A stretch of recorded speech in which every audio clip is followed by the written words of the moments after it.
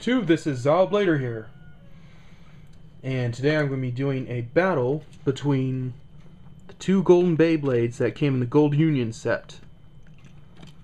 Now, also to give you an update on the stadium of BB10, I tricked it out a little bit and I've added the Golden Gate Bridge on each of the wall areas, and I've added a paper or texture water underneath.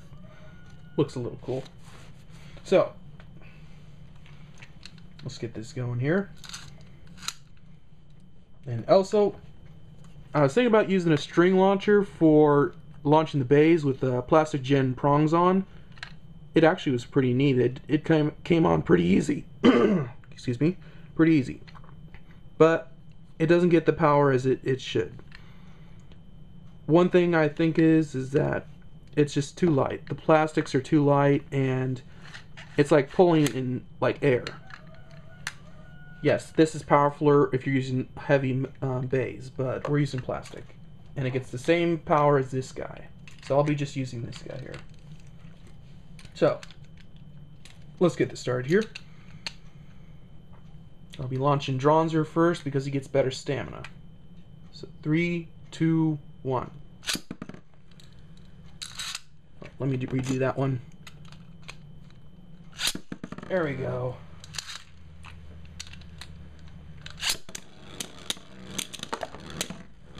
Oh, and Dranzer takes the first win with a knockout.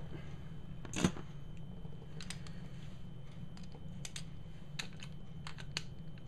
we go. 3, 2, 1. Let it rip. I haven't said that in a long time.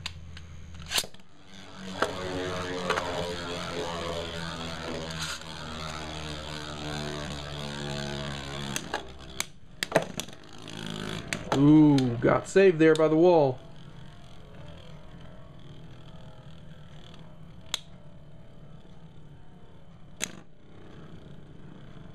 So it's Dranzer S versus Driger S. See who's gonna win this one. And oh, Dranzer takes the win. Again, so it's 2-0. 3, 2, 1.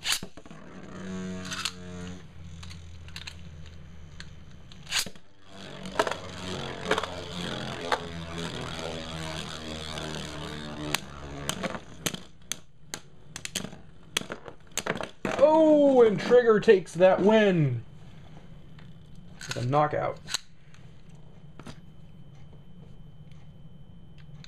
Okay. So we'll go Dranzer first again. Let's see, he has better stamina.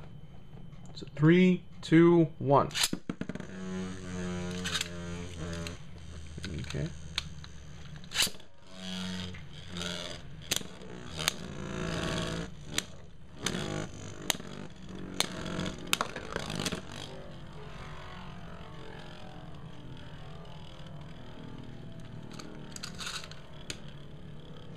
Oh, and by the way, people, these bays don't work with normal Hasbro parts, at least for the attack ring and the weight disc.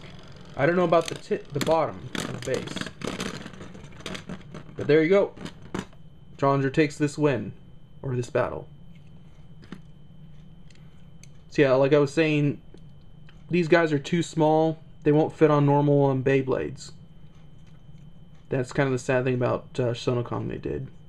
The base, though, I haven't tested yet. I'll probably say in a future video, like a rematch of this or something. But until then, this is Ziyo Blader here, signing out, and please subscribe.